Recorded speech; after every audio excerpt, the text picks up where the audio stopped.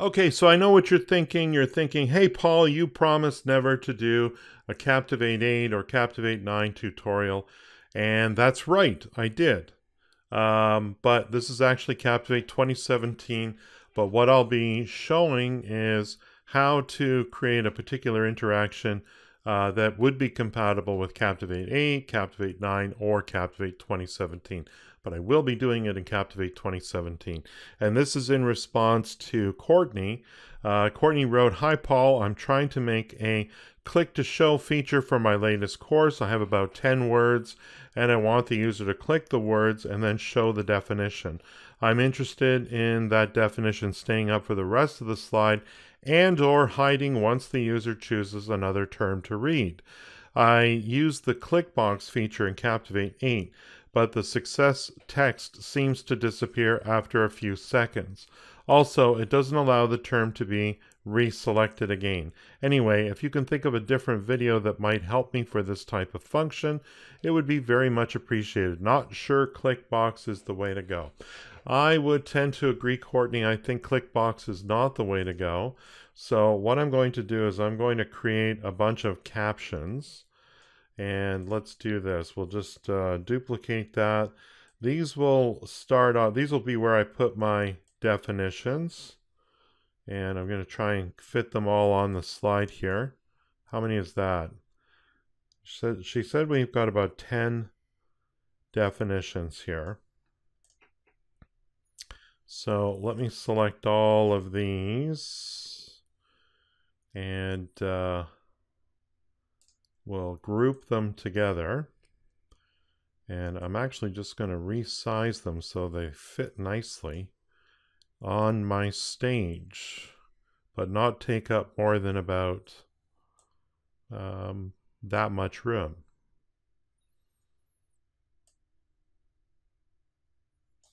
Okay.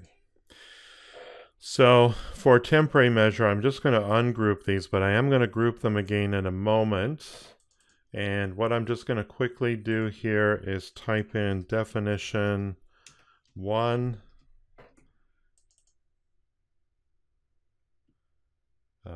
This will be 2.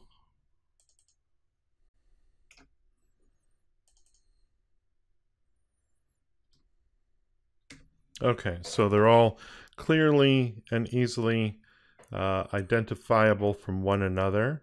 And let's give them all names here. So this is going to be, you know what? I'm going to stick with these because they just happen to line up. But a recommended step is to always label your objects so that it makes sense. This just happens to be Smart Shape 7 is definition 7 and so on. So just to save time, I'm going to keep them the way they are. And here's what I'm going to do. I'm going to group all these objects together. And you can just hit Control G on your keyboard here and that will group them. And I'm going to give this group a name.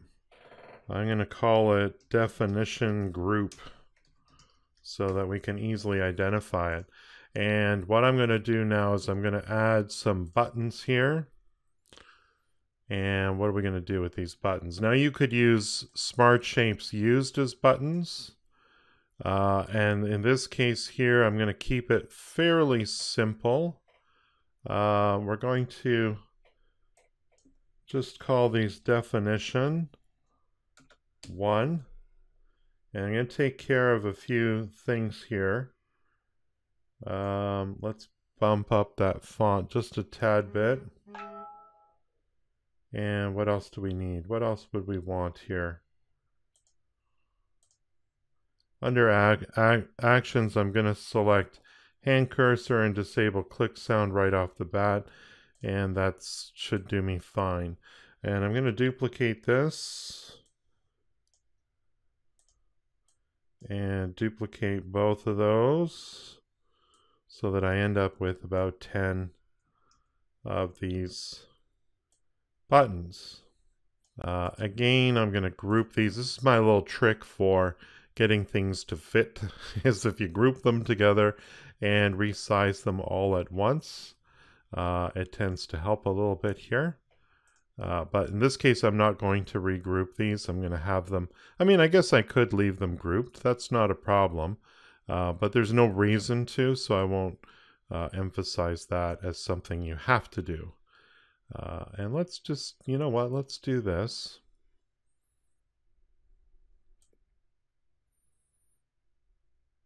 Just so it looks decent. Now, normally I probably wouldn't have all of these definitions in separate locations. I might stack them up on top of one another, but that's fine. In this case here, I'm going to make these not visible in output. And let's just quickly relabel these here so that they are appropriately labeled. This is what I would call the classic show hide situation. And of course, there we go. So let's start off. I'm going to select all of my buttons.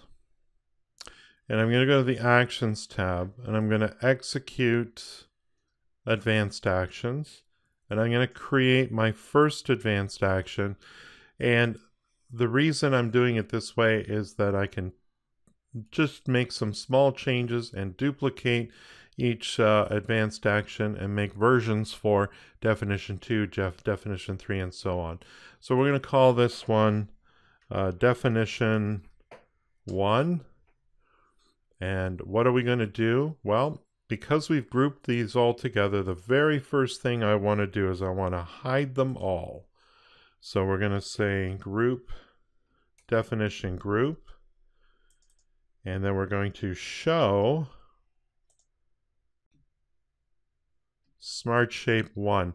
And again, I would normally relabel this with something easier, but in this case here, it just so happened my smart shapes and their numbers lined up perfectly with the individual items.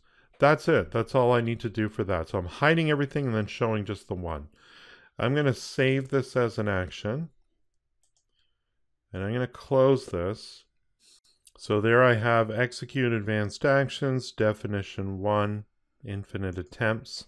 That's important, infinite attempts, because you want people to possibly click on these buttons more than once. Let's go to definition 2.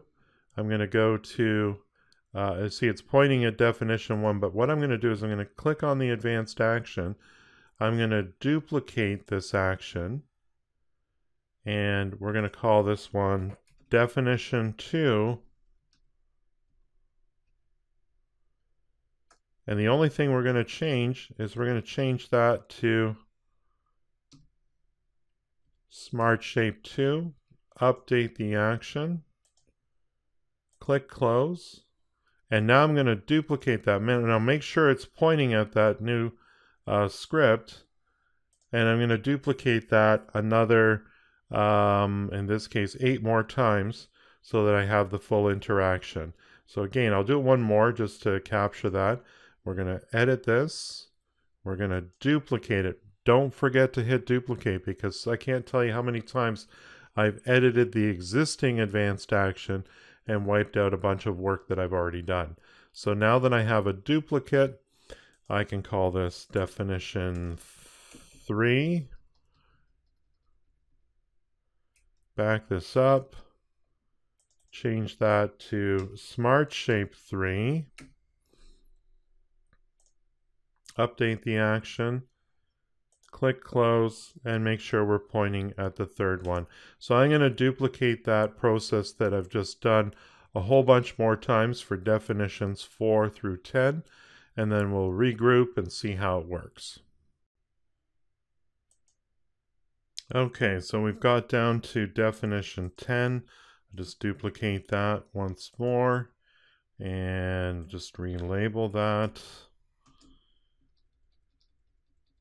And I'll just get rid of all that stuff there and make sure I'm pointing at Smart Shape 10. Update action, click OK, click close, and of course make sure that you're pointing at the right definition. So there's 10, 9, I'm looking here, 8, 7, 6, 5, 4, 3, 2, 1. Okay, that looks good. Now I'm going to highlight all of my buttons here. I actually don't need them to pause, So I'm going to uncheck that from the timing panel. I generally will only pause buttons that navigate away from a slide. There's a few other reasons why I might, but for the most part, I don't pause buttons that are there for the user to interact with something that's on that page itself. So here we are, we're pretty much good to go. I didn't even look at what this looked like for responsive design. I don't know that it would work out well, but it certainly will work out for our purposes here just on desktop mode. Let's do a preview of this project and see if this works the way I think it will. And we'll play this project here. This will open up in a browser because it's responsive. So here's our slide here. Let's open up definition 1, 2, 3, 4, 5, 6, 7, 8, 9, 10. Works perfectly. If you thought this video was useful, please share it with your colleagues. If you need help with your next e-learning project, consider hiring me. My focus is to create effective e-learning that helps you achieve your business goals. Visit my website at paulwilsonlearning.com, follow me on Twitter at paulwilsonld, and don't forget to subscribe to my YouTube channel.